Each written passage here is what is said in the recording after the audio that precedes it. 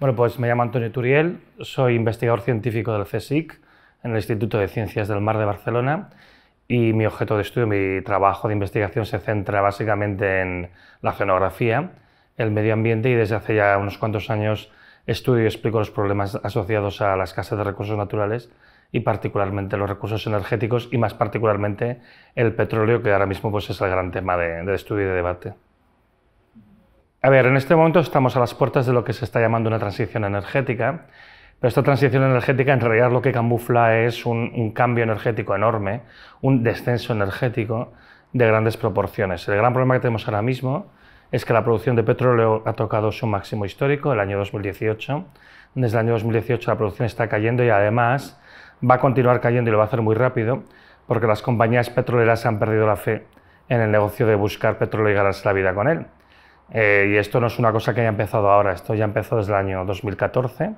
En el año 2014 las compañías petroleras han empezado a disminuir la inversión que hacían en buscar nuevos yacimientos, en buscar nuevos sitios donde sacar petróleo o algo parecido para sustituirlo, y en este momento ya han reducido su inversión un 60%. Ha sido algo progresivo, no ha sido con motivo de la COVID, ha sido continuo desde los últimos 7 años. Por ejemplo, Repsol anunció ahora a principios del 2021 que iban a gastar 150 millones al año en buscar nuevos yacimientos de petróleo, cuando en el año 2014 gastaban 1.500 millones. Y como digo, esto es algo generalizado en todo el mundo.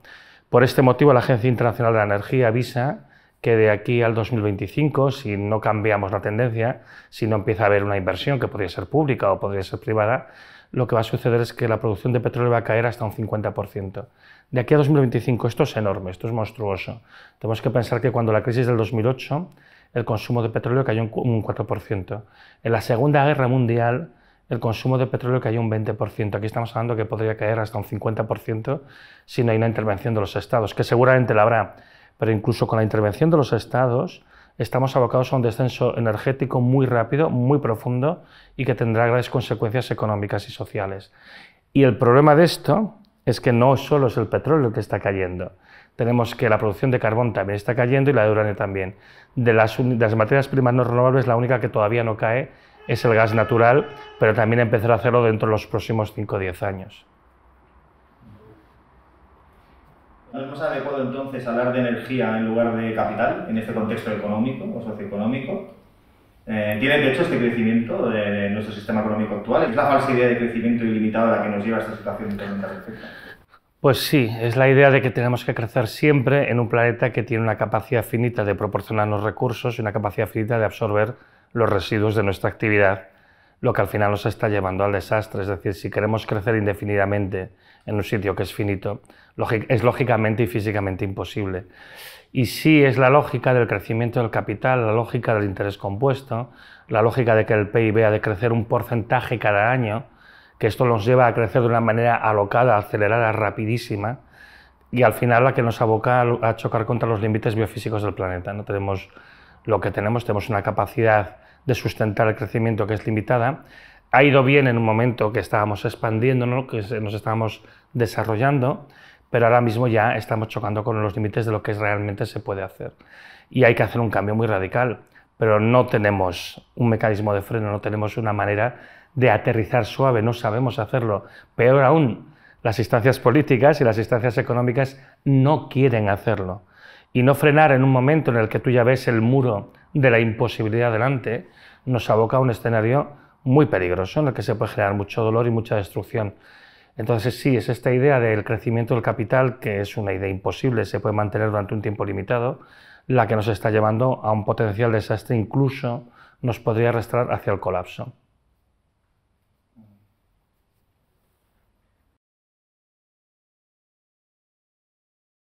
La relación que hay entre el consumo de energía y el crecimiento del PIB es algo muy conocido. De hecho, la Agencia Internacional de la Energía, en los informes que presenta cada año, muestra siempre gráficas en las que relaciona el crecimiento de la energía con el crecimiento del PIB, ¿no? Pensemos que la energía, ¿qué es la energía al final, ¿no? Para un físico puede tener una definición muy compleja, pero para lo que nos interesa aquí, energía es la capacidad de hacer trabajo útil. Porque tenemos energía, nosotros somos capaces de mover una máquina, transformar una materia prima, transformar algo, llevarlo a algún sitio, etcétera, etcétera. Entonces, al final, dado que tú tienes energía, puedes hacer actividades que tienen un valor económico. Y por ese motivo, el crecimiento del consumo de energía y el crecimiento del PIB van muy pegados. Hay un profesor de economía francés que se llama Gilles, que ha estudiado la conexión que hay justamente entre el consumo de energía y el crecimiento del PIB. Y lo que encuentra es que de cada 1% que crece el PIB, el 70% de ese crecimiento se explica por el mayor consumo de energía y luego hay un 10% adicional que se explica por las mejoras en la eficiencia en el consumo de energía para hacer bienes económicos. Con lo cual, trabajo y capital solo aportan realmente el 20% de todo el crecimiento.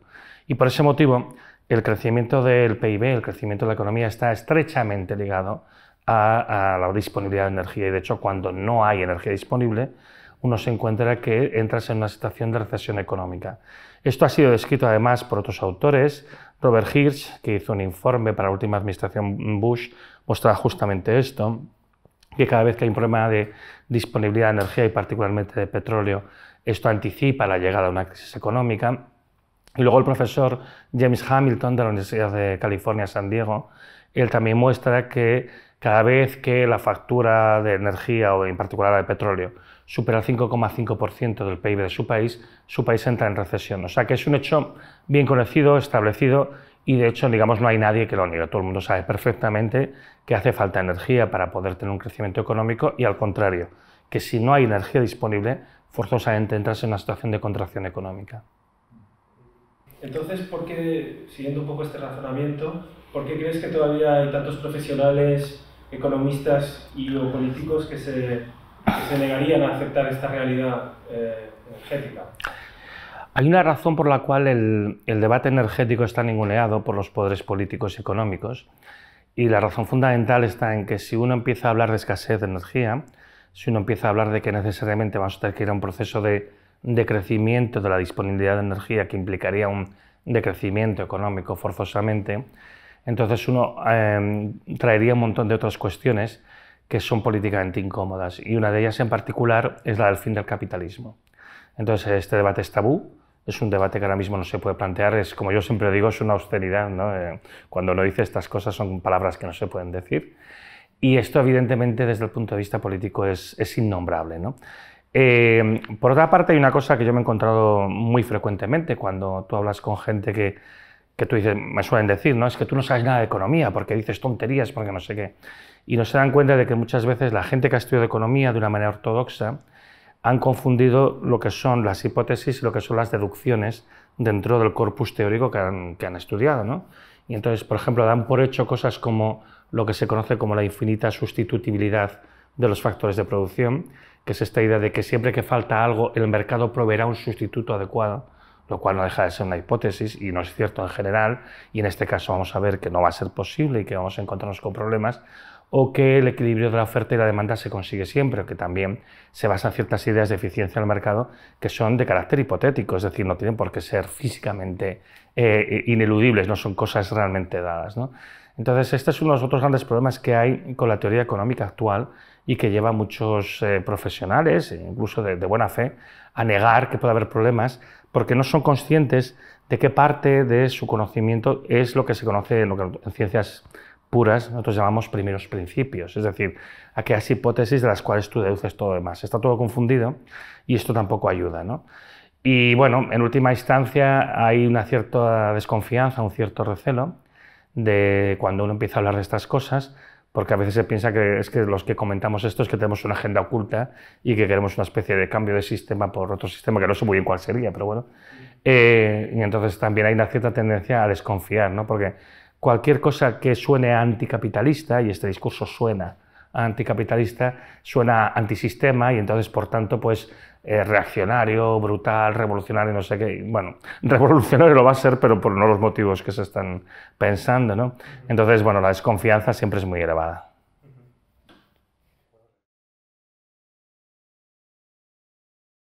El petróleo al final es un líquido que tiene una mezcla de muchas sustancias químicas y esta mezcla tiene muchas propiedades útiles. En particular, parte de estas sustancias tienen un gran carácter explosivo, combustible y son muy útiles para hacer combustibles para los motores.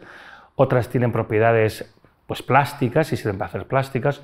Hay otras que se pueden hacer alquitranes, etcétera, etcétera. Entonces el petróleo es lo que se llama un hidrocarburo, porque es una mezcla de hidrógeno y carbono sobre todo, y luego otros elementos químicos, que es mezcla todas estas sustancias con una enorme versatilidad. Y es la sangre de nuestro sistema.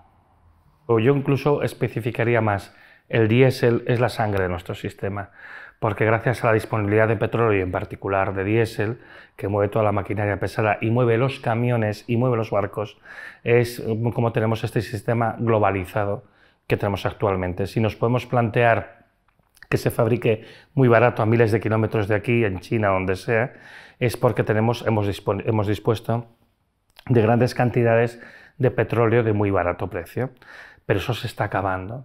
Entonces, en el momento en el que tú tienes un cuello de botella, como se está produciendo ahora mismo, un estrangulamiento de la oferta de petróleo, empiezas a tener toda una serie de problemas en cascada para los cuales realmente no estamos adaptados, porque implican un cambio radical del sistema económico que tenemos, porque implican acabar con la idea de la globalización. Esto también es anatema, esto tampoco se puede decir, ¿no? Si la energía abundante y barata permitió la globalización, ir a una cantidad de energía que ya sea más cara y más escasa implica forzosamente la relocalización. Y esto entra exactamente en reversa del movimiento que hemos seguido durante los últimos 30 años. Entonces, por eso mismo es muy difícil de cambiar y sin un esfuerzo muy grande, sin una gran pedagogía explicando qué es lo que hay y que es necesario hacer esto, pues lo que va a pasar es que muchas cosas van a dejar de funcionar prácticamente de la noche a la mañana. Hemos llegado ya al cenit de la producción de petróleo, fue en diciembre del año 2018, en ese momento claramente se tocó el máximo y es un máximo que ya no se va a poder nunca más recuperar porque se está empezando a notar la profunda desinversión de las petroleras que empezó ya en el 2014, es que llevamos ya 7 años de recorrido. Tenemos que pensar que en poner en marcha un nuevo pozo de petróleo, un nuevo yacimiento, lleva entre 5 y 10 años. Aunque ahora mismo nos pusiéramos a invertir como locos para intentar sacar esos petróleos residuales que quedan, esos yacimientos que no se han explotado porque las petroleras perdían mucho dinero y es la razón por la que dejaron de invertir, aún necesitaríamos 5 años por lo menos para invertir la tendencia en la que ya estamos metidos ahora. Y conviene recordar algo muy importante. De 1998 al año 2014, las petroleras multiplicaron por 3 su esfuerzo en upstream, su esfuerzo en buscar nuevos yacimientos de petróleo y ponerlos en explotación, para incrementar la producción de petróleo un magro 20 y algo %. Y lo que pasó además es que habían encarecido tanto sus costes, los petróleos a los que accedían eran de tan baja calidad y tan caros de producir que estaban perdiendo dinero. Según el Departamento de Energía, del año 2011 al año 2014, las 127 compañías más grandes de petróleo y de gas del mundo perdían dinero a un ritmo de 110.000 millones de dólares al año. Y eso pasó en el periodo en el que el precio del barril del petróleo, el precio medio, estaba en los $110, que es el precio medio más elevado de toda la historia, incluso si se tiene en cuenta la inflación. Y se sabe que precios más caros no son tolerables para la economía. Ya vimos en 2008 que llegamos a un pico de precios de $150 casi, que eso fue un momento y fue suficiente para causar un gran daño económico, y 110 es casi el límite de lo que se puede soportar de una manera continua. Ni con ese precio, que es el máximo que la economía puede resistir, se puede ganar dinero con lo que queda por explotar. Por lo tanto, no hay ninguna marcha atrás. Las compañías petroleras ya no tienen fe en el negocio del petróleo, lo están abandonando. Incluso aunque los estados, porque ya tendrían que ser los estados, no las compañías petroleras, a base de hacer grandes recortes sociales, invirtiesen en intentar sacar estos petróleos marginales, e invirtiesen de una manera salvaje desde ya, no podrían evitar que de aquí al 2025 sea un proceso de descenso continuo, con lo cual tenemos un sistema que no sabe funcionar sin petróleo, que se basa en un gran movimiento de mercancías por todo el mundo y que va a verse gripado por falta de energía durante los próximos 5 años y luego a expensas de las reacciones que hay a nivel de los estados para hacerle frente a este problema que no tiene solución, que hay que aceptar, que se tendrá que hacer un cierto descenso, que tendrá que haber una cierta caída de la actividad y una cierta adaptación hacia una nueva realidad que es muy diferente y bastante más incómoda de lo que creemos. A ver, ¿Qué va a pasar después de 2025, ¿no? De aquí a 2025, digamos que las cartas ya están sobre la mesa y tendremos que jugar con lo que hay. ¿Qué va a pasar a partir de 2025? Tenemos una situación que no es reversible, es decir, hemos agotado los yacimientos fáciles, el petróleo barato, el petróleo versátil, que servía para hacer muchas cosas. No tenemos que olvidar que lo que llamamos petróleo a veces es sustancias muy diversas, y realmente el petróleo de verdad es el petróleo crudo convencional, que vale para producir todos los tipos de productos que estamos acostumbrados. Algunos de los petróleos no convencionales, otras cosas que se han puesto sobre la mesa para compensar la caída del petróleo convencional, algunas de ellas, por ejemplo, no valen para producir diésel o no valen para producir otros productos. Y eso es un problema en la situación en la que estamos. Yo creo que los estados van a reaccionar delante de la situación tan grave en la que nos hemos abocado en los próximos años, y yo creo que van a intentar ralentizar este ritmo de caída, pero el ritmo de caída es inevitable, es inexorable, en particular porque la fracción que corresponde al petróleo crudo convencional, que de hecho aún es la mayor, es el 80% de todo el petróleo que se produce, esta inevitablemente ya está cayendo y continuará cayendo porque corresponde a yacimientos ya muy explotados, yacimientos viejos que ya están pues, en las últimas fases, en los últimos estadios de su producción.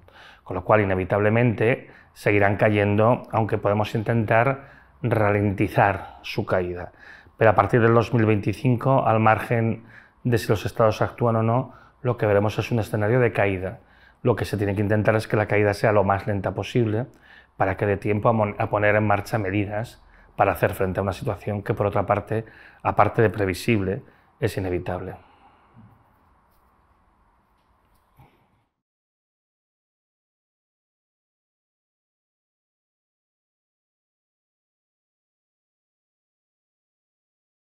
Este fenómeno de llegada al máximo de producción y luego decaimiento no pasa solamente con las materias primas, digamos, energéticas, no pasa solamente con el petróleo, con el carbón y con el gas y con el uranio, sino que pasa realmente con cualquier materia que se extrae de mina.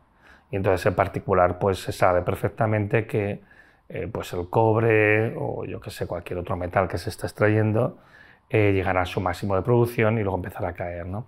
Hay metales que son muy abundantes en la corteza terrestre, como el hierro y como el aluminio, que tardarán bastante más en llegar a estos máximos de producción y que se pueden considerar realmente muy, muy distantes en el futuro, además teniendo en cuenta que hay más capacidad para reciclarlos.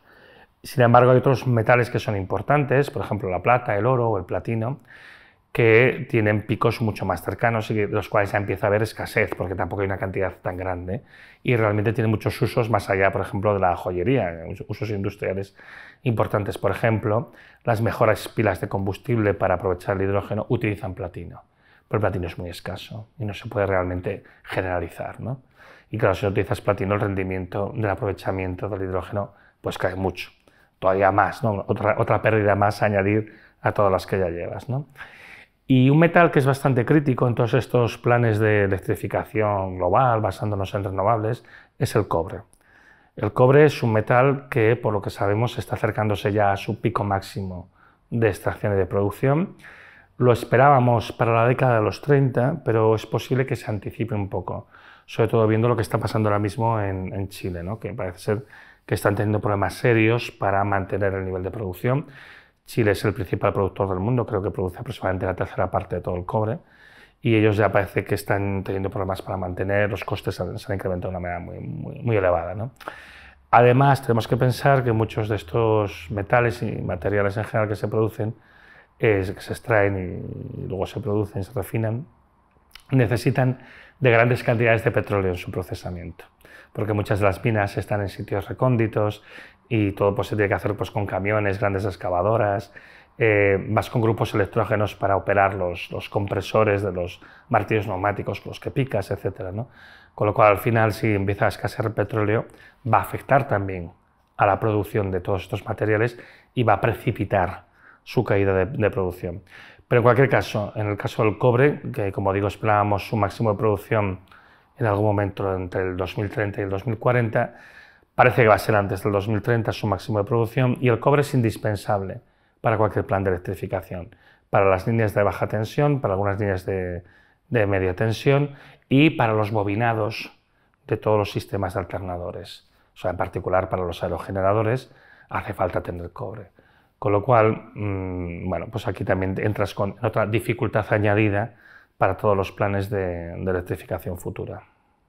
Obviamente, para la construcción de los sistemas de captación de energía renovable, por ejemplo, si estamos pensando en una presa hidroeléctrica, o estamos pensando en un huerto solar, o estamos pensando en un parque eólico, tú necesitas toda una serie de materiales para construirlos, con lo cual obviamente tienen impacto primero en la extracción y procesamiento de los materiales y luego evidentemente en la instalación. Como toda actividad humana, como toda instalación humana, tiene un impacto ambiental y entonces siempre hay que valorar pros y contras. El impacto ambiental de las instalaciones renovables no es cero y en algunas ocasiones es significativo o bastante significativo, sobre todo cuando se utilizan materiales muy sofisticados, materiales raros que implican un gran desgaste ecológico en su extracción. Por ejemplo, algunas de las placas solares más eficientes pues hay que hacerlas utilizando telurio, y telurio pues es una tierra rara, y para obtener esta tierra rara hay que hacer toda una serie de procesos de extracción, de tratamiento, muy agresivos con el medio ambiente, balsas de lixiviados que luego quedan abandonadas allí, contaminando la zona, etcétera, etcétera. Algo parecido que pasa con los aerogeneradores de máxima eficiencia que utilizan neodimio, que también es una tierra rara y que también se extrae por un proceso semejante al del telurio. Entonces, cuando tú vas a materiales más sofisticados para tener sistemas de más alto rendimiento, los impactos empiezan a crecen de una manera exponencial. Sobre todo porque el procesamiento de estos materiales, estas tierras raras, que bueno, a pesar de lo que el nombre indica, no son materiales escasos en la corteza de la Tierra. Lo que pasa es que están rarificados, están muy dispersos. Lo que cuesta es concentrarlos. Entonces se requieren grandes cantidades de energía y además pues, utilizar grandes cantidades de productos químicos para realmente separarlos, ¿no? Y realmente obtenerlos, con lo cual el impacto ambiental acaba siendo enorme, por una parte por el consumo de energía, emisiones de CO2 y demás, por otra parte por todos estos productos químicos que muchas veces acaban en los cursos de agua y contaminando los cursos de agua, ¿no? Una cosa que uno puede plantearse en la instalación de todos estos sistemas renovables es si realmente merecen la pena, si se dan a cuenta, ¿no? Y una de las cantidades que generalmente los que trabajamos el problema de la crisis energética comentamos es lo que denominamos la tasa de retorno energético, ¿no? La tasa de retorno energético, o TRE, es el balance entre la energía que produce una instalación y la que se necesita para ponerla en marcha y mantenerla en marcha, ¿no? Es simplemente una división. Energía que sale dividido entre energía que entra, ¿no? En principio dices, bueno, si esta división me da más grande que 1, quiere decir que sale más energía que la que entra, con lo cual en principio ganas energía, ¿no? Y eso en principio las cuentas salen, ¿no? Lo que sucede, y esto es una cosa que está bastante estudiada, es que las sociedades modernas no se dedican solamente a producir energía. Uno produce energía porque quiere hacer otras cosas, tener una cierta actividad industrial, quiere tener comercio, quiere mantener un estado del bienestar, quiere que haya escuelas, hospitales, etc. Entonces, al final, uno lo que necesita es que sus fuentes de energía tengan un rendimiento energético, una TRE, suficientemente elevada como para mantener todo eso en marcha. Y en eso, el límite del valor de TRE de las fuentes de energía de una sociedad es un tema que, bueno, que todavía tiene cierto margen para la discusión. En principio se estima que la mínima TRE tiene que ser de 10, es decir, que las fuentes de energía de una sociedad tienen que producir 10 veces más energía que la que se mete para simplemente ponerlas en marcha y mantenerlas en marcha. Hay algunos autores que dicen que, bueno, que realmente apurando muy bien, ahorrando mucho, haciendo las cosas muy al dedillo, se podría reducir este requerimiento y mantener una sociedad estructurada con una TRE de 5. Pero en todo caso estamos hablando de rendimientos energéticos bastante elevados, por lo menos 5 veces más que lo que uno mete en ello, ¿no? ¿Qué pasa? Las placas fotovoltaicas tienen TREs que están alrededor de 2,5. Esto ya fue calculado hace unos años por Charlie Hall, que es de hecho el padre del concepto de la TRE, y Pedro Prieto, que es el vicepresidente de la Asociación para el Estudio de los Recursos Energéticos aquí en España, ingeniero de telecomunicaciones, y que además él tiene participaciones en varios parques solares aquí en España, y encontraron que este valor es el que da, es decir, es un valor muy bajo. Con lo cual, aunque uno gane energía, incluso puede llegar a ganar algo de dinero con este tipo de tecnología, en las circunstancias actuales, con unos paneles que vienen de China, que son más baratos ahora mismo, aunque en el futuro no serán, etc., uno se da cuenta de que si uno quisiera escalar esto y convertirlo en algo generalizado, que esta fuera la principal fuente de energía de la sociedad, se encontraría que una sociedad basándose en fuentes con tan bajo rendimiento colapsaría. De hecho, esto yo lo abordé en un post hace tiempo que se llama Tres preguntas, que son 3 preguntas con un nivel de complejidad creciente, ¿no? La primera es muy sencilla de entender, las otras 2 ya no lo son tanto, y una de las preguntas es esta, ¿no? ¿Qué pasaría en una sociedad que, si realmente merece la pena intentar mantener una sociedad basándose en fuentes de energía con bajo rendimiento, ¿no? Y esto es la respuesta a esta pregunta la conocemos, sabemos lo que le pasa a las sociedades que utilizan fuentes con bajo rendimiento, y es que el sistema de protección social disminuye y una gran parte de la sociedad queda al descubierto. Y generalmente las sociedades que explotan fuentes con bajo rendimiento, como no pueden distribuir los beneficios de esa fuente entre su población, acaban teniendo mano de obra esclava o semiesclava. Es la única manera de mantener una sociedad así. Con lo cual, no es una buena idea apostar, por ejemplo, todo a la fotovoltaica. La fotovoltaica puede ser útil en ciertos contextos, en ciertas aplicaciones, pero no sería una fuente para generalizar, para escalar. Es el caso diferente en el caso de la eólica o de la hidroeléctrica, porque estas sí que parecen tener rendimientos, que también hay diversidad entre los autores, hay controversia, pero bueno, parecería que todas se mueven por encima del 10, incluso por encima del 20, pero basándose en el actual esquema de combustibles fósiles para su construcción. Porque un aerogenerador, no nos olvidemos, es industria pesada.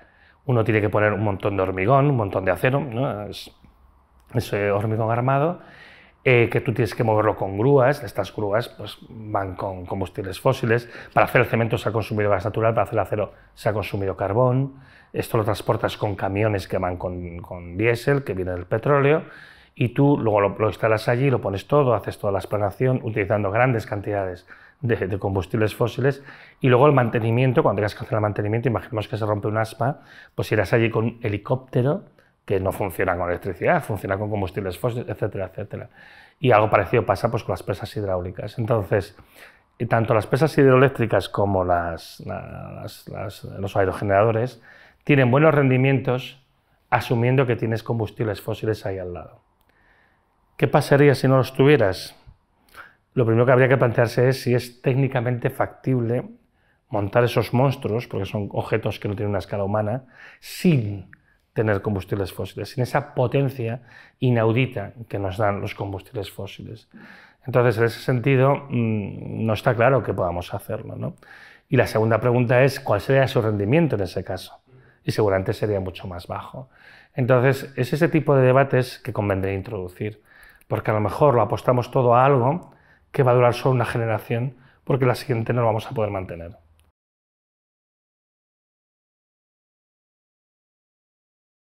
A mí me resulta bastante curioso cuando a la gente me dice, es que usted no tiene, me ha pasado, ¿eh? Usted no tiene fe en el progreso científico, no cree en milagros. Y digo, hombre, justamente porque soy científico, en lo que no creo son los milagros, ¿no? Entonces, yo creo que la ciencia y la tecnología nos ha dado muchas cosas, muchas herramientas muy útiles en el progreso de la humanidad, y todavía nos dará muchas herramientas. Pero al mismo tiempo que nos ha dado las herramientas, nos ha dado una comprensión del marco teórico del mundo en el que vivimos. Y aunque esto a veces no es comprensible o no es abordado o no es conocido o es ignorado por parte de algunas personas, los poderes públicos y económicos, la ciencia también habla de límites, siempre ha hablado de límites, siempre nos ha hablado de cosas que no se pueden hacer. Ahí están los principios de la termodinámica, ahí está el límite que marca la velocidad de la luz, los límites que se plantean en la escala cuántica de lo que podemos conocer y lo que no. La ciencia siempre ha hablado de límites a la eficiencia, por ejemplo, de un motor. Son cosas muy conocidas. Entonces es curioso que esa parte de la ciencia, que en su comprensión del marco conceptual que describe el mundo en el que vivimos, toda la parte que tiene que ver con los límites es siempre deliberadamente ignorada, hasta el punto de que a veces uno puede leer tonterías que se basan en soluciones mágicas propuestas por vete a saber quién, que violan descaradamente algunos de estos límites que son conocidos y que se sabe perfectamente que son infranqueables. Por supuesto que habrá un cierto progreso técnico, pero yo creo que en este momento, dada la urgencia de la situación, dada la rapidez de los cambios que están en marcha, la posición más razonable que uno debe de adoptar es la de ser prudente y, por tanto, tomar unas medidas adecuadas para hacer frente a la emergencia a la que estamos inevitablemente abocados. Y después, si precisamente por este progreso científico-tecnológico hay algún aspecto que se puede mejorar nunca contrarrestar completamente, nunca violar alguna de las leyes fundamentales de la física, pero si hay algo que se puede mejorar, las condiciones de vida de las personas, por supuesto adoptarlo, cómo no. Pero hoy por hoy, con lo que tenemos en la mano, con el conocimiento que tenemos en la mano, y sabiendo además la situación a la que vamos, que lo sabemos también, una ciencia cierta, sería absolutamente irresponsable, injustificable desde el punto de vista de una administración pues, sensata, no tomar ninguna medida para prepararse a lo que viene, esperando a que se produzca un milagro porque como resulta muy conveniente que se produzca, creemos que se va a producir. Hombre, esto no es correcto, esto es completamente infantil. Entonces lo que hay que hacer es prepararse para lo peor y si después viene algo mejor, pues tanto mejor. A mí como científico hay una cosa que hace muchos años que me preocupa, hace muchos años que me preocupa. En ciertos aspectos la ciencia en la sociedad moderna ha sustituido a la religión como era hace pues, 100 años o 200 años, ¿no? Y el problema gordo es que yo a veces te encuentras con personas que te dicen que tienen fe en la ciencia, que tienen fe en la capacidad tecnocientífica de resolver problemas. Y me parece muy peligroso, porque la ciencia no se basa en creencias, no se basa en pensar que porque algo nos gusta lo vamos a ser capaces de resolver, porque como digo, la ciencia a veces nos habla de límites y de incapacidades. Creo que precisamente por los grandes logros tecnocientíficos del siglo XX se ha llegado a una especie de fe ciega en la capacidad de la ciencia como todopoderosa, como capaz de resolver todos los problemas, cuando no es verdad.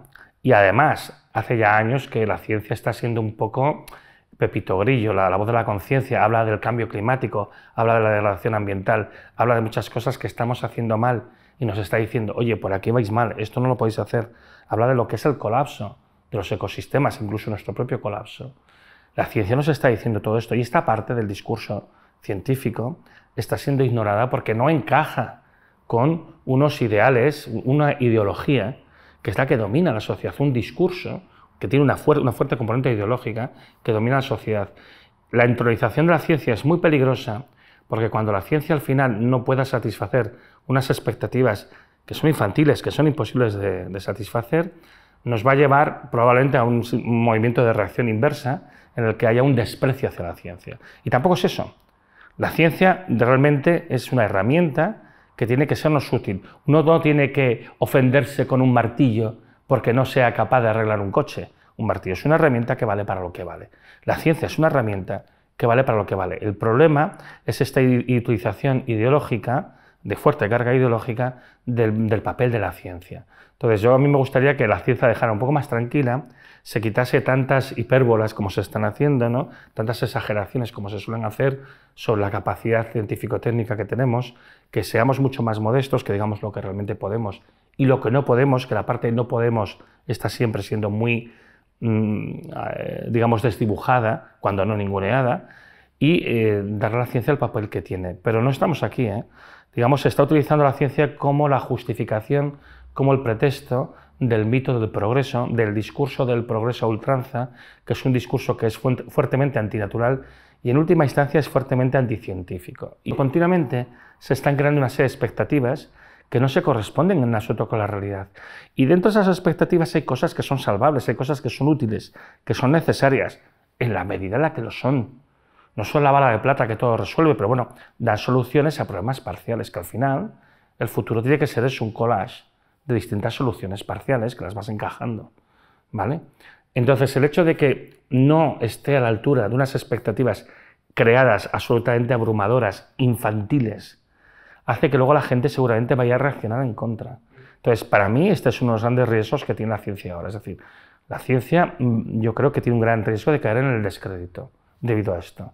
Y esto, al final, quien crea estas expectativas son los poderes públicos, los poderes económicos, que quieren un mundo sencillo, cuadriculado. Y una de las cosas que nos está pasando a nosotros, que esto lo explica en un post, nos están dando una cantidad de dinero increíble ahora a nivel de la ciencia para que revolucionemos el país y lo saquemos adelante, ¿no? Y yo digo, pero es que esto, nosotros no tenemos capacidad de absorber este dinero en tan poco tiempo y producir todo lo que nos piden que produzcamos. Yo digo, es que yo siempre pongo el mismo ejemplo, digo, es que esto es que un economista es un tío, porque además es un tío, no es una tía, es un tío. Es un tío que se piensa que si una mujer puede hacer un niño en 9 meses, 9 mujeres pueden hacer un niño en un mes. Y es que esto no es así, las cosas tienen sus ritmos. Entonces nosotros hacemos lo que podemos. Y la ciencia tiene esto, la ciencia tiene unos ritmos contemplativos, reflexivos. Este es un poco el riesgo, la trampa en la que hemos caído. Hemos caído en la trampa de creernos que, bueno, que a base de echar más dinero a las cosas, pues esto tiene que salir, ¿no? Una cosa típica. El problema con las renovables es que no se ha invertido suficiente. No es verdad. Llevamos investigando e invirtiendo en renovables en la que menos tiempo llevamos como 50 años. Es decir, por ejemplo, las placas solares ya se ponían en los primeros satélites artificiales. Las agencias espaciales han hecho un gran esfuerzo para desarrollar la tecnología fotovoltaica, porque en el espacio es lo único que tienes, ¿vale? La eólica se está haciendo eólica para producir electricidad desde los años 60 del siglo pasado. O sea, no son cosas que acaben de empezar. Biocombustibles, ya había iniciativas para hacer biocombustibles, no digo de primera generación, de segunda, de algas, en los años 80 del siglo pasado. Es decir, todo esto se lleva mucho tiempo haciendo e investigando, no ha empezado ahora. El problema es que, bueno, tenemos este discurso de que si no ha crecido suficiente es porque no hemos puesto suficiente dinero. No, si no hemos crecido suficiente es porque hay algunos límites que nos marcan las leyes de la naturaleza, para empezar. Y luego que hay cosas que a lo mejor sí que se pueden conseguir, pero oye, a su ritmo. Y a veces necesitas que venga un Einstein. El efecto fotoeléctrico, que es la clave de las placas fotovoltaicas, lo descubrió Einstein, ¿eh? O sea, que decir, esto no pasa cada día. Entonces, bueno, pues este es uno de los problemas que tenemos. Entonces, el riesgo para el sistema tecnocientífico ahora mismo es muy, muy, muy elevado. Porque el descrédito del discurso, digamos, dominante, va a ser también el descrédito de la ciencia. Y eso es muy peligroso.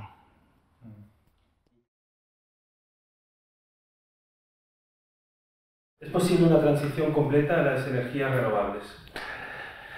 Esta pregunta tiene trampa, ¿no? Porque la transición a las energías renovables es inevitable. Es decir, a medida que las energías fósiles vayan disminuyendo la cantidad que pueden aportar, inevitablemente iremos apoyándonos cada vez más en las fuentes de energía renovables. Entonces, en el largo plazo, en un siglo vista, una cosa así, pues sí, seguramente el 100% de la energía, o prácticamente, será renovable. La pregunta clave aquí es ¿cuánto representa ese 100%?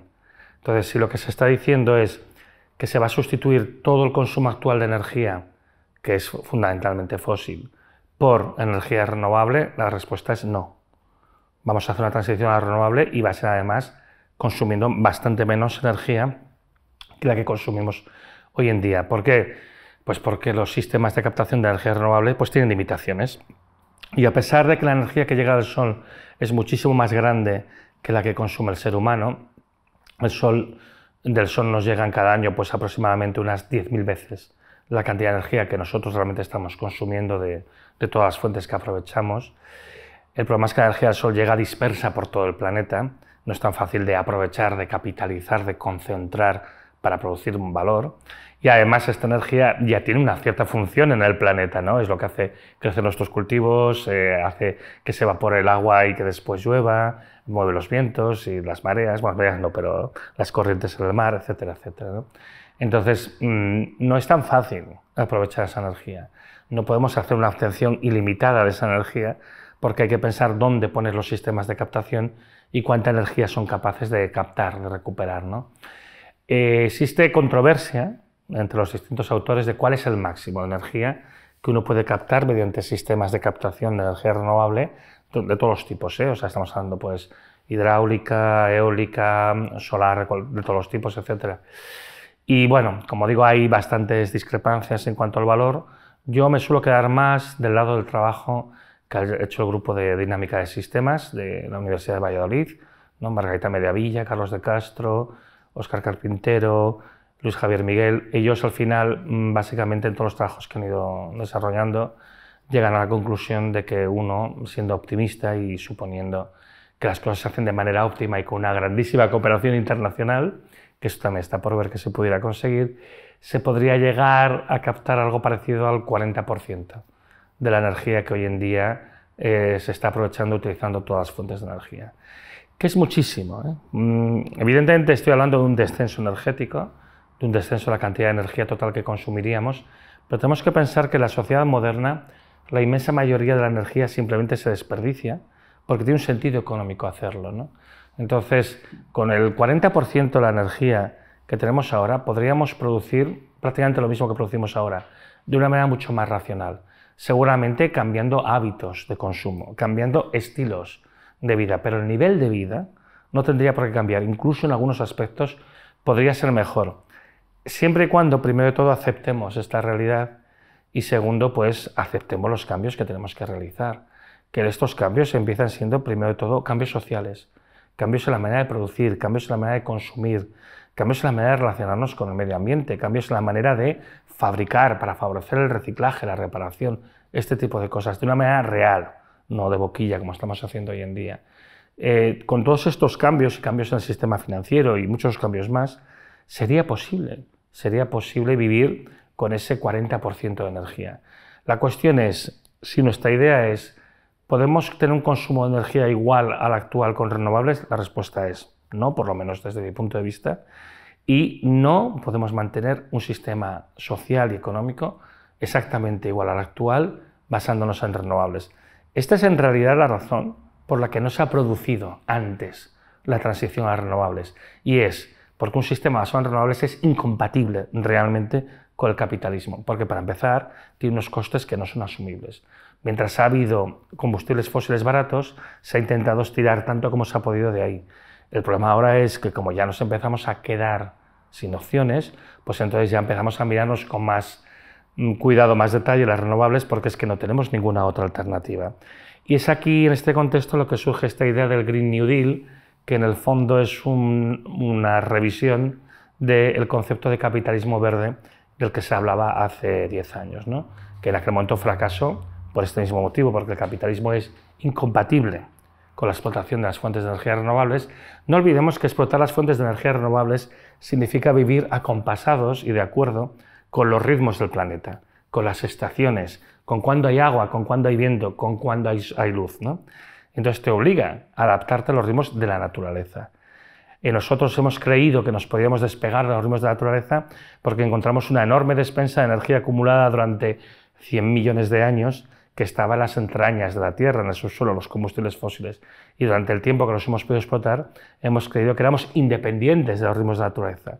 Volver a las renovables, que es lo que realmente teníamos antes, quizá con sistemas de explotación modernos y más efectivos, igualmente significa volverte a acoplar a los ritmos de la naturaleza, y eso se lleva fatal con el capitalismo. Entonces, toda la idea del Green New Deal es decir, bueno, vamos a intentar hacer un sistema basado en renovables, pero hay una segunda parte que no te explican, y es, si quiero mantener algo parecido a un sistema tecnoindustrial como el que tenemos aquí, tiene que ser a base de acaparar recursos renovables producidos en otras partes del planeta. Entonces, al final, dentro de lo que es el Green New Deal, hay una componente fuerte, porque si no, además, no puede funcionar, de neocolonialismo. Es decir, la idea de mantener la ficción de que se puede mantener un sistema tecnoindustrial como el nuestro, con algo parecido al capitalismo, es sobre la base de que nosotros vamos a acaparar recursos de una gran porción del mundo y que ellos no los van a tener. A veces conviene dar ejemplos para que la gente comprenda cuando digo eso de que uno puede mantener un nivel de vida similar o incluso mejor, pero con cambios muy importantes del estilo de vida, a qué cosas en concreto nos estamos refiriendo, ¿no? Por ejemplo, hay una cosa que está clara, no se puede transportar materias de cualquier tipo, ¿no? Primas o transformadas por todo el mundo en enormes cargueros. Esto no va a ser posible porque no va a haber tanta energía, lo cual quiere decir que la producción se tiene que relocalizar. Al relocalizar la producción, uno tiene que concentrarse en aquello que tiene disponible donde está. Y eso implica que hay ciertas ideas, ciertas veleidades de consumo actuales que se tendría que renunciar a ellas porque se podían traer, pero en muy pequeña cantidad. El transporte marítimo, faltando combustibles fósiles, al final volverá a lo que era antiguamente, el transporte de vela, que es un transporte muy eficaz, por cierto, pero claro, los volúmenes que se mueven son mucho más pequeños. Y en los cambios concretos en el estilo de vida que tendríamos que hacer todos, hay uno que es muy evidente y que es muy chocante para la gente, pero que es inevitable, y el primer aspecto es el abandono del coche. O sea, la idea de que pueda haber, como hay ahora mismo, 1.300 millones de coches circulando en el planeta, esto no es posible en una situación en la que el petróleo va a escasear, pero que además la capacidad de extraer todos los materiales que se utilizan en un coche, empezando por el metal, el caucho y demás, pues no va a estar disponible tampoco. Con lo cual no va a poder ser que las familias tengan un coche. A lo mejor hay un coche pues por un grupo de vecinos o simplemente transporte público de tipos diversos, mejor lo que esté electrificado y conectado a unas vías. Esto sería el tren, al final siempre acaba siendo lo más eficiente y demás, ¿no? Otros cambios importantes que se tienen que hacer en la forma de vivir, ¿no?, de los estilos de vida, tiene que ver, por ejemplo, con los electrodomésticos. Tampoco el planeta tiene recursos suficientes para que cada familia tenga la colección de electrodomésticos que tenemos actualmente hoy en casa. Entonces, bueno, una cosa que se hace en muchos países y se podría hacer también aquí perfectamente es que haya lavadoras comunitarias. Al fin y al cabo, tú no necesitas tener la lavadora porque la mayor parte del tiempo la tienes ociosa. Tú la puedes compartir con otros vecinos como se hace en tantos países, ¿no? Tienes 3 lavadoras y demás. Además, puedes cambiar el modelo de posesión de la lavadora. En vez de ser el modelo actual, que tú compras la lavadora, con lo cual el fabricante, su incentivo es que la lavadora te dure el tiempo justo y si tiene que durar 2 años, a los 2 años más un día se estropee para que tengas que comprar otra, tú puedes cambiar el modelo completamente y el modelo que sea un modelo tipo leasing, en el cual tú lo que haces es que al fabricante le pagas una especie de alquiler, un arrendamiento por la lavadora mientras esté funcionando, pero cuando no funcione es él que te tiene que pagar a ti. Ya verás tú cómo el fabricante se espabilará a hacer una lavadora muy robusta, fácil de reparar y que te pueda sustituirla sin ningún problema en cualquier momento, porque su modelo de negocio ha cambiado también, ¿no? Entonces son estos modelos que los que uno tiene que pensar y posiblemente tampoco es posible que las familias tengan una nevera en su casa, pero puede haber una nevera comunitaria. Son cambios muy importantes, en el estilo de vida y como esto, pues muchas otras cosas que tienen que ver pues, con la movilidad, con los servicios, etc. Pero, aunque estos cambios ahora mismo nos parezcan chocantes, sobre todo porque además atentan con la idea del sobreconsumo actual, atentan contra la idea del usar y tirar, la idea de la obsolescencia programada, al final son los cambios que se requieren para adaptarte a una situación en la que no tienes ni tantos recursos ni tanta energía. Y que en el fondo, si lo vas a mirar, no te cambian realmente tu nivel de vida. Es el estilo de vida, la manera de vivir, pero tu nivel de vida no te lo tienen por qué cambiar.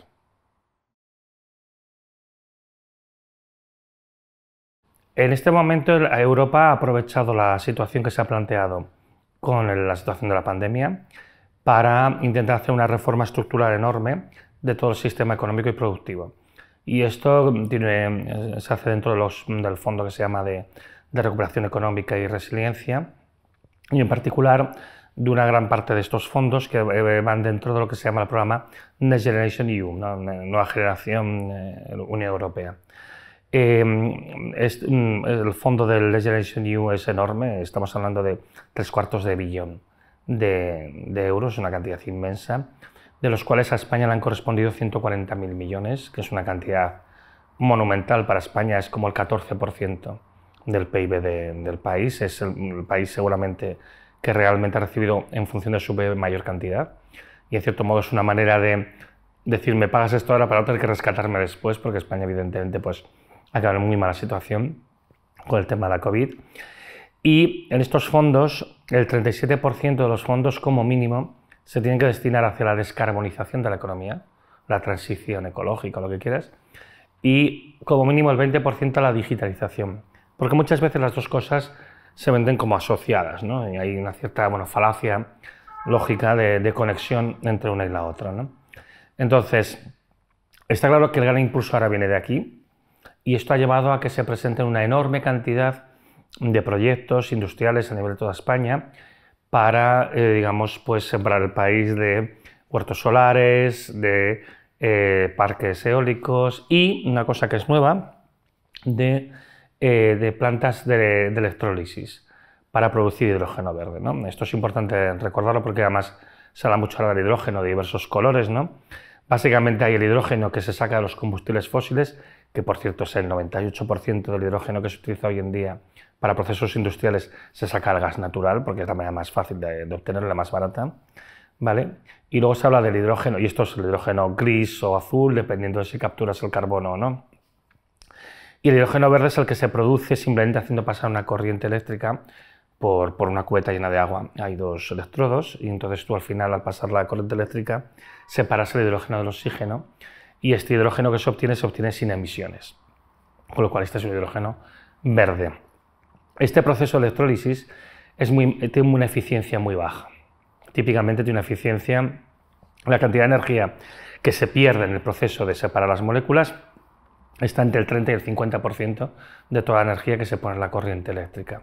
Solo para obtener el hidrógeno. Luego, según cómo se aproveche ese hidrógeno, se va a perder todavía más energía. Entonces, bueno, es un proceso, como decimos, de baja eficiencia y es una manera de obtener una especie de vector energético, un sitio donde almacenar la energía para poder usarla después, bajo la falacia de que las fuentes de energía renovables pueden producir una cantidad ilimitada de energía que se va a poder aprovechar y que vamos a poder meterla aquí. Entonces da igual que desperdiciemos mucha energía en el proceso de conversión porque tenemos una cantidad ilimitada de producción de energía renovable. Y esto no es verdad. El gran problema primero que tenemos es, por más que pongamos muchos aerogeneradores y muchos parques solares, hay un límite en la cantidad de energía que vamos a ser capaces de captar. Y esto nos explica. Y lo que se está intentando hacer es basarnos completamente a este modelo de la energía que nos sobre la vamos a convertir en hidrógeno. Aquí hay muchas cosas que nos explican que es por qué motivo no se está pensando más en la electrificación y otras cuestiones, ¿no? Y esto ya lo comentaremos si acaso después. Pero en todo caso, el New Green Deal a lo que responde fundamentalmente, y este impulso particular que da la Next Generation, es a buscar una alternativa para mantener la maquinaria pesada y particularmente los camiones en marcha. Entonces, este es el motivo por el cual se hace esta apuesta tan fuerte por el hidrógeno. Porque el problema es que faltando el diésel, y el diésel ha empezado a disminuir la producción de diésel antes que la del petróleo, porque no es tan fácil de producir diésel, porque muchos de estos petróleos no convencionales que introdujimos para compensar la caída del petróleo convencional, pues no sirven para producir diésel. Tenemos que la producción de diésel cae desde el año 2015 y si no tenemos diésel no nos queda nada, no nos queda ninguna otra cosa para mantener los camiones en marcha. De aquí este esfuerzo, este interés, esta desesperación, se podría decir, en buscar algún tipo de combustible que lo pueda sustituir y que tiene que ser forzosamente, no quedando nada más, el hidrógeno. Entonces, buena parte de este esfuerzo de descarbonización va dirigido fundamentalmente a intentar mantener en marcha la matriz industrial europea tal cual es en este momento y mantener todo el sistema de transporte por carretera basado en camiones. En vez de hacer el esfuerzo de pasarlo a trenes, pues seguirlo manteniendo en camiones con un combustible basado en el hidrógeno, ¿no? Entonces, bueno, esto tiene muchísimas limitaciones, muchísimos problemas y no está claro que esta sea la solución ni mucho menos. Al contrario, más bien parece que es un intento desesperado por intentar conseguir que no cambie nada, ¿no? Gatopardismo puro.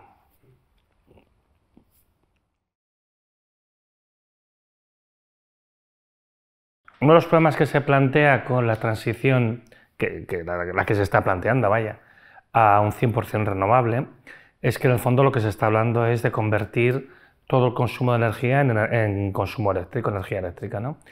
Y es muy curioso porque además cuando hay todas las discusiones sobre la transición ecológica, se está dando por hecho que la energía que necesitamos es la eléctrica, pero conviene recordar que en los países avanzados, como España, la electricidad solamente es un poco más del 20% de toda la energía final que se consume.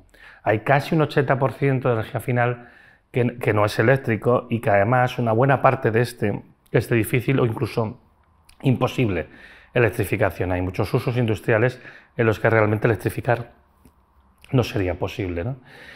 Pero es que además el tema de tener una interpretación por fuentes de energía renovables muy elevada puede crear toda una serie de problemas añadidos que hacen muy difícil el planteamiento de un sistema puro 100% eléctrico, ¿no? Uno de los problemas añadidos que hay es que si uno mira cómo están distribuidos los centros de producción de electricidad y de consumo, hay una distancia típica que normalmente no se suele exceder porque si no empieza a haber problemas de estabilidad en la red, ¿no? Entonces tenemos dos problemas asociados a las fuentes renovables. Uno es la intermitencia, es decir, no siempre luce el sol, no siempre sopla el viento y demás. Esto es lo que todo el mundo sabe y este es el más fácil de entender. Entonces necesitas tener fuentes de respaldo. Lo puedes conseguir con hidroeléctrica porque la hidroeléctrica acumula agua y la puedes ir dejando ir a un ritmo que tú puedas controlar y puedes regular la cantidad de electricidad que produces. La otra manera sería pues, concentraciones térmicas de gas o de hidrógeno, ¿no? Que sea lo ideal para no producir tantas emisiones y demás. El otro problema que tenemos con las fuentes de energía renovables es el que es menos conocido, que es el que decía de la estabilidad de la red, ¿no? Y es que cuanto más distancia tiene que recorrer la electricidad desde el lugar de producción al centro de consumo, empiezan a aparecer unas inestabilidades, sobre todo teniendo en cuenta el hecho que nosotros el tipo de corriente que consumimos es corriente alterna. En corriente continua este problema no se plantea porque tú simplemente vas aumentando el voltaje o vas aumentando la intensidad y simplemente pues, la energía se va transmitiendo. Pero como es más eficiente para el transporte de largas distancias, se utiliza la corriente alterna. En la corriente alterna lo que es muy importante es que todas las fuentes que entran tienen que estar en sincronía. Tienen que entrar en fase todas al mismo tiempo, porque es una corriente que va oscilando, el voltaje va oscilando con una frecuencia concreta de 50 Hz en el caso de Europa. Y cuando más grande es el circuito, y esto es lo que se llama el teorema de Kirchhoff, más difícil es mantener la fase. Se van produciendo unos desfasajes que cada vez son más difíciles de compensar. Y esto, por ejemplo, lo que estuvo a punto de causar un gran apagón en Europa en enero del 2021, porque hay persistentemente un problema de desfasaje entre ciertos países de la Europa del Este y los países de la Europa Central, y en un momento dado, para evitar que se caiga toda la red, tuvieron que desconectarla y tuvieron que crear dos subredes para evitar que al final toda la red colapsara. Porque si el problema de desfase es muy elevado, al final tienes una neutralización de la corriente y simplemente no se transmite, ¿no? Este problema de la inestabilidad nos lo estamos viendo muy acusado a medida que los centros de producción de la energía se alejan de los centros de consumo, como suele pasar con las fuentes renovables. Si tú pones eólica marina, vas a tener que recorrer distancias muy largas hasta llegar a los centros de consumo. Si tú estás poniendo en sitios que están muy soleados pero poco habitados, vas a tener que recorrer una distancia también muy elevada para llegar a los centros de consumo. Esta dificultad es la que de hecho está dándole alas de nuevo a la implantación del hidrógeno verde. El hidrógeno verde es una manera, digamos, económica, no lo es realmente porque es muy ineficiente, de compensar el problema de inestabilidad, ¿no? De convertir en algo que se puede consumir un poco más a demanda cuando interesa, ¿no? Y que al mismo tiempo pues, soluciona el problema del transporte por carretera, de qué combustible podrían utilizar los camiones. Por eso que ahora el tema del hidrógeno, a pesar de que se había descartado porque es muy ineficiente, pues está cobrando un nuevo peso. Lo que faltaría por responder es si es deseable. ¿No? Y una cosa que a mí, bueno, esto me gusta comentarlo, cuando se plantean los modelos de transición renovable, se descartan los modelos de transición renovable no eléctricos, cuando de hecho son los más eficientes. Esto es una cosa que es conocida, se aprovecha mucho mejor la energía cuando la transformación de la energía que uno adquiere a la energía que uno consume implica que un cambio menor del tipo de energía. Es decir, si tú tienes una energía de entrada que es mecánica y la utilizas de manera mecánica, pierdes menos energía en el proceso.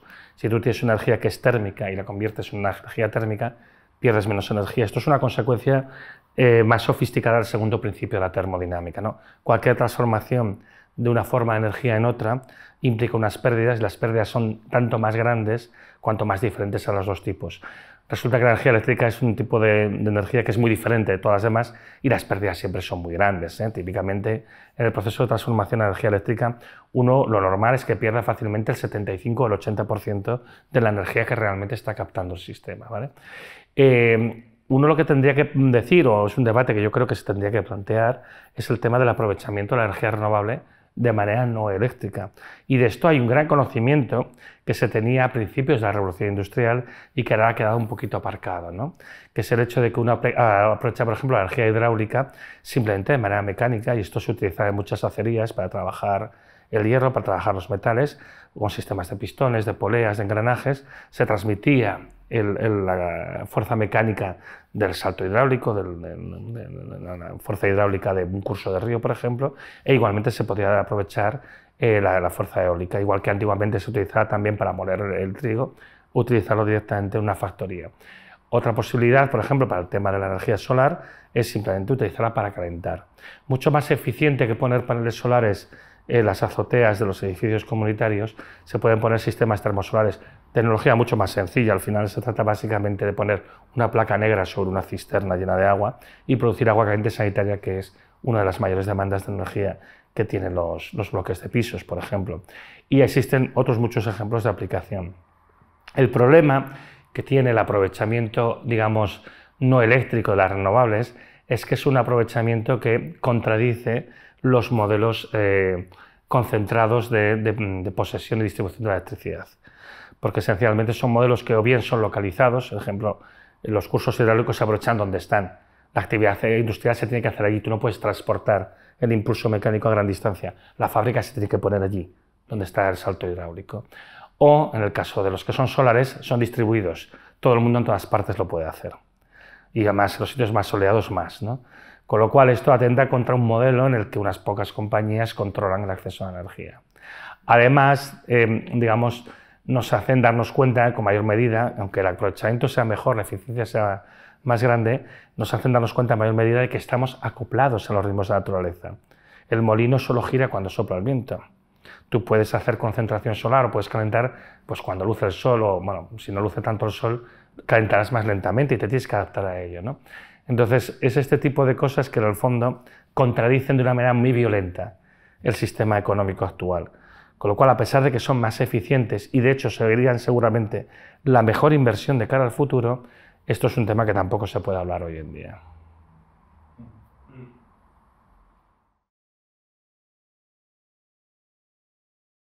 La Energy-Wende ha sido una gran iniciativa que ha promovido Alemania desde principios del siglo XXI, con el objetivo declarado de disminuir sus emisiones de CO2, o sea, básicamente pasar la economía alemana pues, a una economía descarbonizada, ¿no?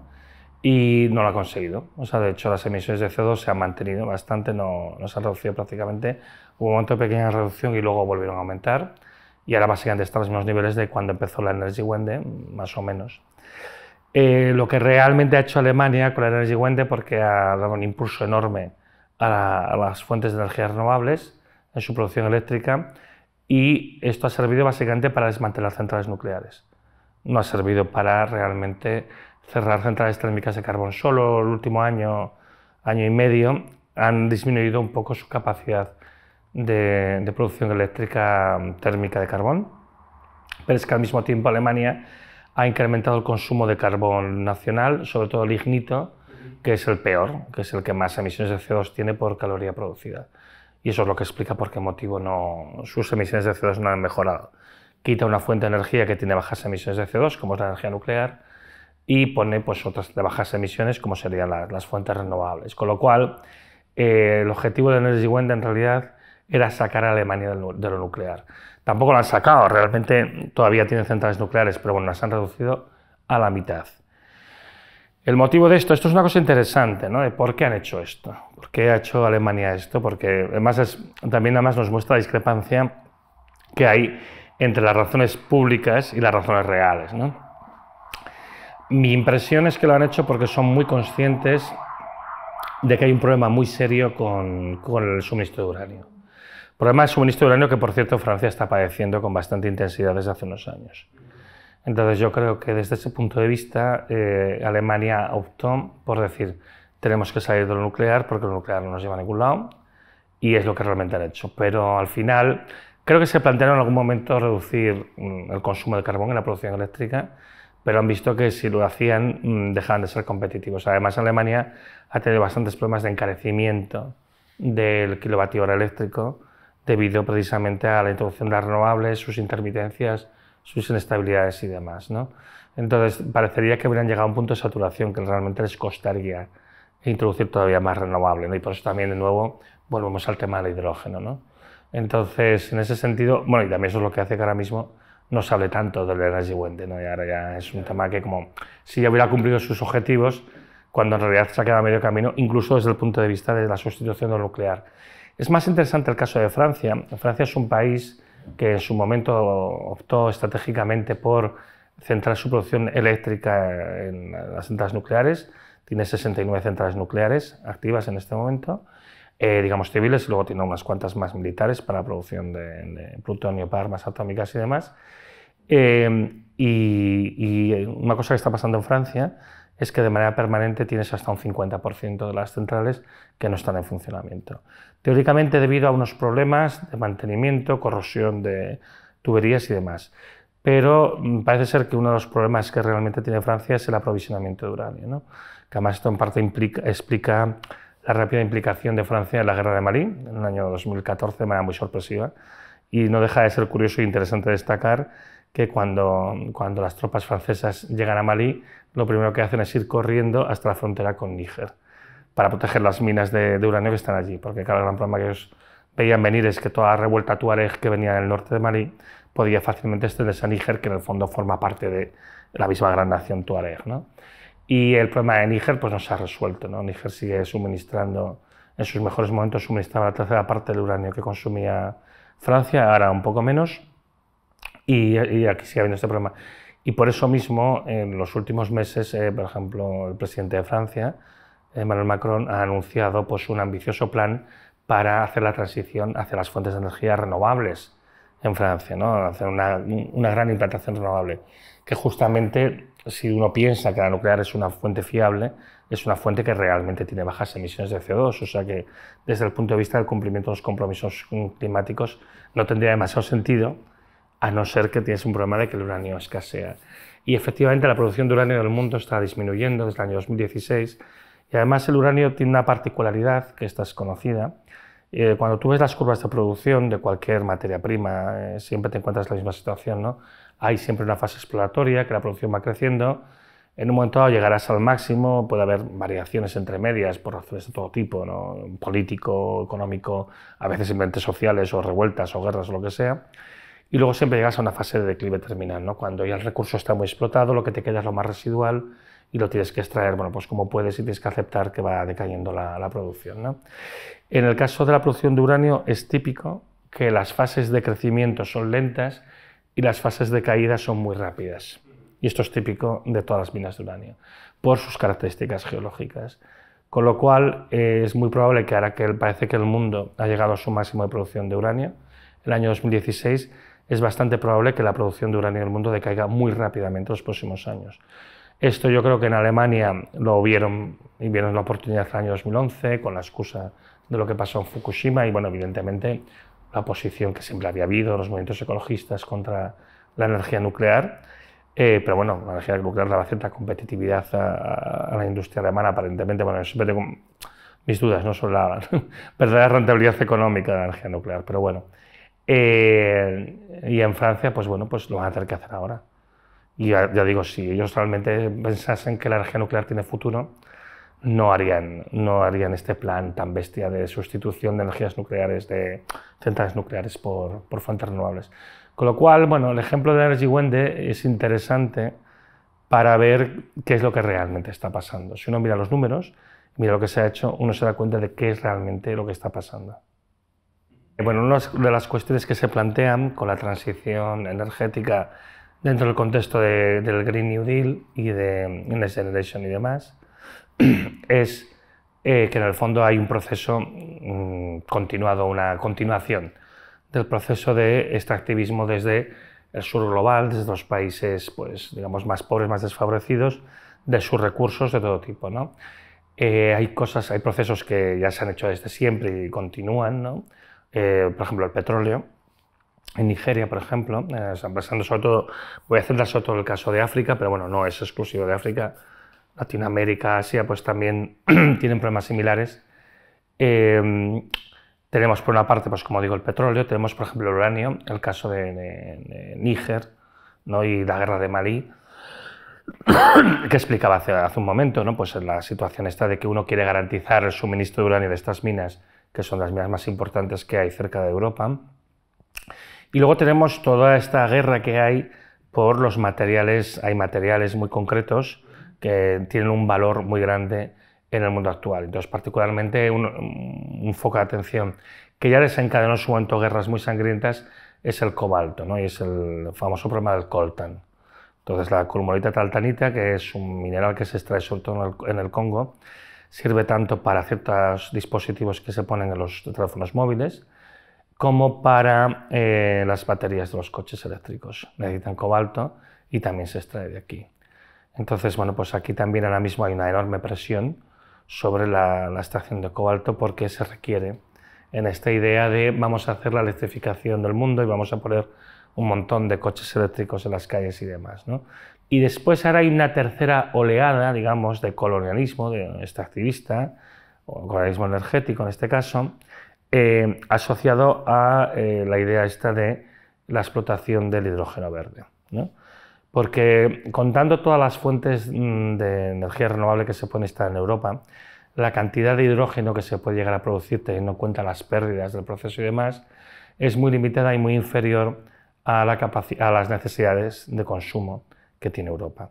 Entonces, para poder mantener en marcha la matriz industrial europea, hace falta más hidrógeno.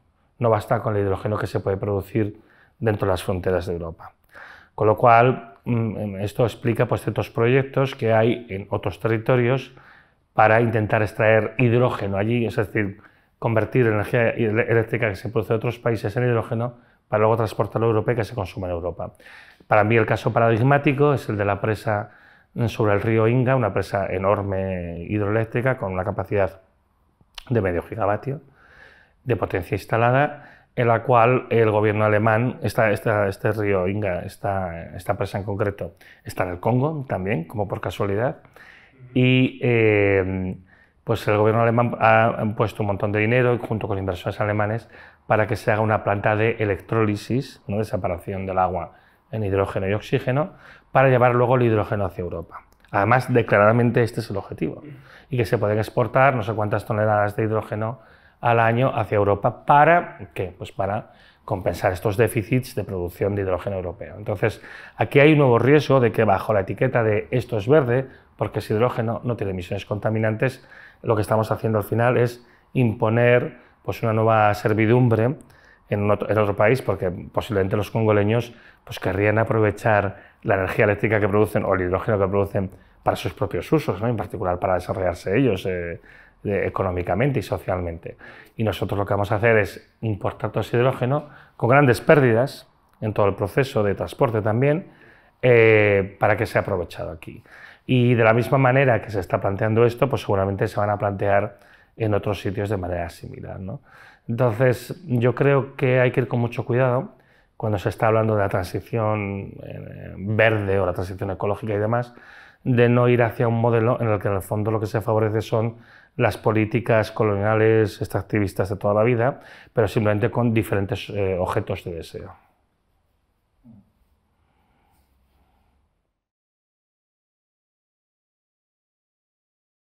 Bueno, y una cosa que digo siempre, que el problema del cambio climático es tan grave que debería abrir todos los telediarios cada día. Cada día.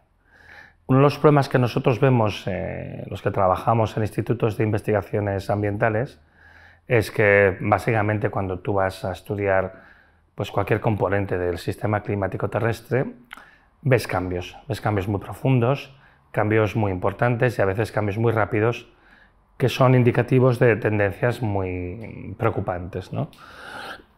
Entonces, en el caso concreto del océano, esto es una cosa que poca gente sabe, o bueno, que no se suele decir mucho. El océano es el gran reservorio de calor, el gran reservorio termodinámico del planeta Tierra, del sistema terrestre. Tiene una gran capacidad de almacenar calor, mucha más que la atmósfera, y de hecho esto es lo que ha hecho que, por ejemplo, a principios del siglo XXI, la temperatura de la Tierra no aumentaba tan deprisa como estimaban los modelos, seguía aumentando, pero no aumentaba tan deprisa, debido al hecho de que el océano estaba reteniendo una parte muy significativa de este calor, más de lo que se pensaba, y eso también ha hecho pensar que hay que mirar más hacia el mar, que mirar más hacia el océano, porque es una componente indispensable, hay que entenderla muy bien. Una de las dificultades de tener medidas en el océano es que es difícil de observar, ¿no? Porque tú en medidas que la atmósfera, pues la atmósfera es mucho más accesible, el océano es un medio mucho más complejo, sobre todo cuando tienes que ir en cierta profundidad. Nosotros ahora, con las medidas de satélite, pues podemos tener medidas sobre una vasta área, podemos cubrir todo el océano global en cuestión de muy pocos días o incluso diariamente combinando varios satélites, y podemos tener una idea bastante buena de cómo se está comportando el océano superficial, que es la parte que interactúa más con la atmósfera, ¿no? Y entonces, bueno, esto nos está dando señales de cambios muy importantes que se están produciendo.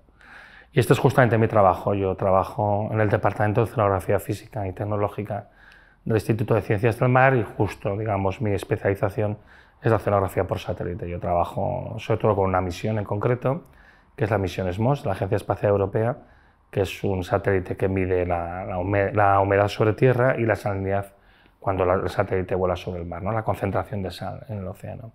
que cambia según los distintos puntos del océano y que además es muy importante porque nos da una idea de cuál es el equilibrio de las masas de agua y al final la influencia que tiene en la transferencia de calor entre las distintas zonas del planeta, ¿no? La transferencia de calor y de humedad y demás, ¿no? Y bueno, en el curso del trabajo que nosotros estamos haciendo para la Agencia Espacial Europea y el propio trabajo de investigación que hacemos nosotros, pues integramos distintas variables de observación oceánica y demás. Y una cosa que estamos observando es que desde el año 2016 se ha producido un fenómeno de aceleración. O sea, la temperatura está empezando a subir de una manera bastante más rápida, además ahí es un cambio muy brusco, es como un cambio de pendiente, un cambio de tendencia. Ya son 5 años que lo estamos observando y se manifiesta prácticamente en todas las variables que miramos, que incluye pues, la temperatura, incluye la salinidad, incluye la elevación del nivel del mar, incluye, y tiene efecto incluso también, posiblemente, esto todavía no hemos estudiado con detalle, la clorofila, la producción primaria de los océanos, ¿no? En cuántas algas hay, por así decirlo. El océano es algo que es lento en reaccionar. O sea, el océano tiene una gran masa y una gran capacidad de absorber energía. Cuando tú ves cambios rápidos en el océano, quiero decir, por comparación con el océano, todo el resto del sistema terrestre pues, tiene mucha menos capacidad de reaccionar. Si el océano empieza a experimentar cambios rápidos, el resto del sistema, sobre todo la atmósfera, digamos, experimentará cambios muchísimo más rápidos. Entonces, los cambios que estamos viendo pueden ser simplemente un pequeño ciclo, lo que pasa es que tiene una amplitud, una desviación es grande, ¿eh? No estamos hablando de pequeños cambios. Si se mantienen en el tiempo, si siguen la tendencia que se está marcando actualmente, y por desgracia pues no parece de momento que esté cambiando, se anticipan cambios drásticos a nivel del clima del planeta y a nivel del tiempo meteorológico incluso. O sea, si no hay un cambio de tendencia en los próximos pocos años, pues se podría llegar a una situación de desestabilización climática irreversible de todo el planeta. Y esto en principio es lo que estamos viendo ahora.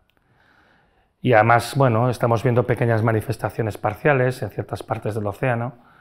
Yo qué sé, ¿no? Pues la extensión de lo que se llama la zona de la mancha fría del sur de Groenlandia, que lo que nos indica es que se está frenando la corriente termolina. La corriente termolina es el gran redistribuidor de calor y de humedad hacia Europa, sobre todo Europa central, con lo cual si esto se detiene o se desvía, pues querría decir que ahí la temperatura curiosamente bajaría, pero al mismo tiempo sería más seco, con lo cual seguramente las cosechas fracasarían y demás.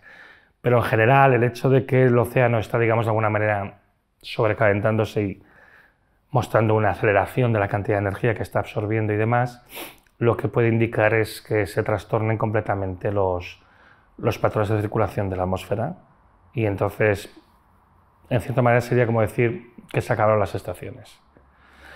Tenemos que pensar que la civilización humana, que nos parece algo eterno y durable, tiene 10.000 años, básicamente desde que se acabó la última glaciación y que se inauguró el Holoceno. El Holoceno es un periodo geológico caracterizado por una gran estabilidad, la gran estabilidad climática, ¿no? La repetitividad de las estaciones ha permitido crear el cultivo, ¿no? Porque no antes del Holoceno, no antes del principio del Holoceno, los seres humanos no inventaron la agricultura, quizá porque antes no era posible, quizá porque antes no tenían estos patrones repetitivos de estaciones y demás, ¿no? Y bueno, también en parte porque tampoco podían colonizar Europa, porque Europa estaba cubierta por un manto helado, ¿no? Pero bueno, la idea de tener estas estaciones repetitivas que te permiten desarrollar la agricultura, la ganadería y demás, ha sido favorecido por unas condiciones climáticas concretas y específicas. Este año hemos visto un poco un adelanto de lo que puede ser un planeta desestabilizado cuando cayó el vórtice polar sobre Texas, que durante unos días hacía más frío en Texas, que está al lado del Golfo de México, en una zona tropical, que en Alaska. Hacía más frío en Texas que en Alaska. Y además murió mucha gente y se causaron grandes problemas, sociales. La situación a la que podemos acabar yendo es que esto sea algo frecuente, cada año, que tengamos varias situaciones en las que vengan masas de aire frío que vienen de los polos y compensadas por masas de aire caliente que van allí y acaban de derretir el polo y acaban de alterar la circulación termolina y acaban de alterar todos los patrones atmosféricos, ¿no? Entonces, los indicios que estamos viendo nos muestran una aceleración. ¿Aceleración de qué? De la desestabilización climática, desestabilización de la predictibilidad. Y esta desestabilización, esta pérdida de la predictibilidad de los patrones de las estaciones, pues puede querer decir el fin de la agricultura. Es un mensaje horrible. Yo el tema o sea, lo que anticipa lo que está pasando en el océano es un mensaje horrible. Es un mensaje horrible. El océano tiene mucha inercia. Entonces, si el océano va en una dirección, todo el planeta va en esa dirección.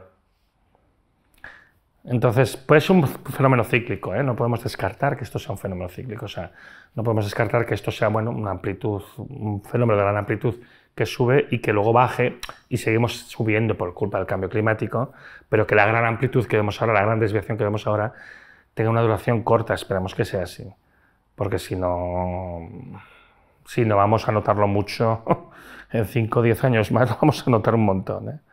Lo vamos a notar de una manera atroz. Además, una cosa que hemos hecho muy bien, vamos a conseguir tener que hacer frente al problema más grave de nuestra civilización, que es la lucha contra el cambio climático, cuando menos recursos vamos a disponer, porque vamos a estar en medio de la crisis energética y de materiales. Entonces, en ese sentido, se tiene que reconocer que la sincronización de crisis no puede ser más perniciosa. Es lo que hay.